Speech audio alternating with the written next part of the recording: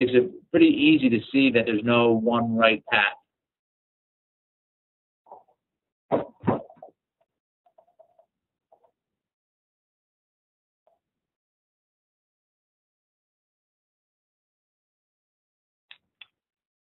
All right, thank you, Dan. And we have a bunch of other comments saying how people feel like this is cutting edge and really important stuff, and how it can be definitely a difficult context to work within. But glad to see that you are doing your good work and trying to make it more comfortable for practitioners out there.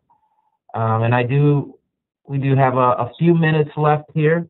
If anybody does have any last questions or comments that they would like to address with Dan, please go ahead and either raise your hand and we'll call on you, or type it up in the chat box and we'll make sure that it gets addressed.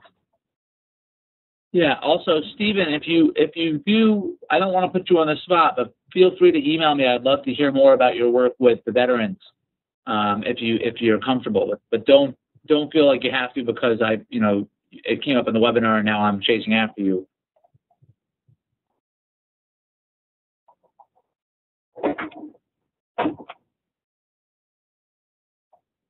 And we did have a bunch of people ask for the PowerPoint presentation as well. And we can definitely, I'll actually ask Dan if he'd be willing to post the version he has of the PowerPoint in the ADR Hub forum that was created for this session.